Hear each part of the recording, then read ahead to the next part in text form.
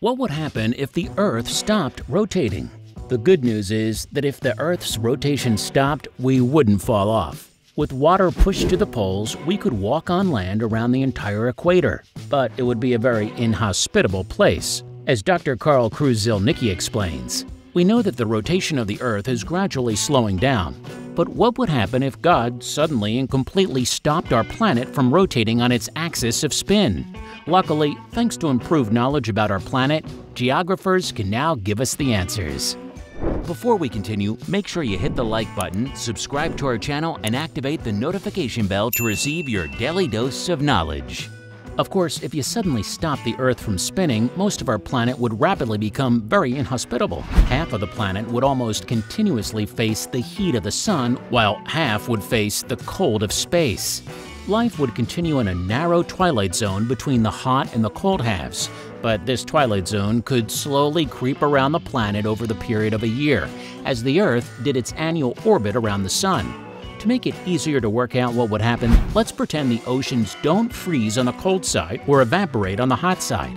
And let's look only at the centrifugal force, which should really be called centripetal force. Over several billion years, this force, which effectively pushes outwards, has made the planet a bit fatter around the middle. So the diameter of the Earth measured through the equator is today about 21.4 kilometers more than the diameter of the Earth measured through the poles. But this bulge in the solid Earth took billions of years to slowly develop.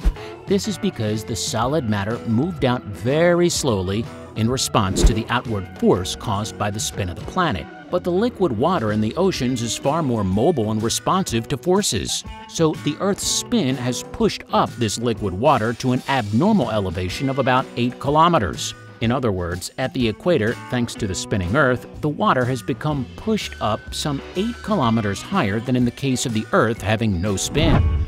But today, on the entire equator, the deepest part of the oceans is only about 5.75 kilometers. So take away the spin and you take away all water at the equator. If the Earth were to stop spinning on its axis, gradually the oceans would migrate towards the poles from the equator. At first, only small regions of terra firma around the equator would rise out of the retreating waters. Eventually, there would be a huge megacontinent wrapped continuously around the Earth at the equator. You could travel around the Earth on the equator and stay entirely on dry land, ignoring the freezing cold on the night side and the searing heat on the day side. The water that left the equatorial regions would have to go somewhere, and that somewhere would be the poles. There would be two totally disconnected polar oceans on each side of the equatorial megacontinent. In the north, Canada would be entirely underwater, and roughly following the line of the border of current-day USA and Canada, all of Greenland, as well as the northern plains of Siberia, Asia, and Europe would be underwater, but Spain would mostly stay above water. On the other side of the equator, the new Southern Ocean would start roughly on a line running through current-day Canberra. Africa would be joined to Madagascar, while Australia would be joined to New Guinea and Indonesia. It turns out that the underwater basin around the South Pole is much bigger than the one around the North Pole. So the new Southern Ocean would be lower.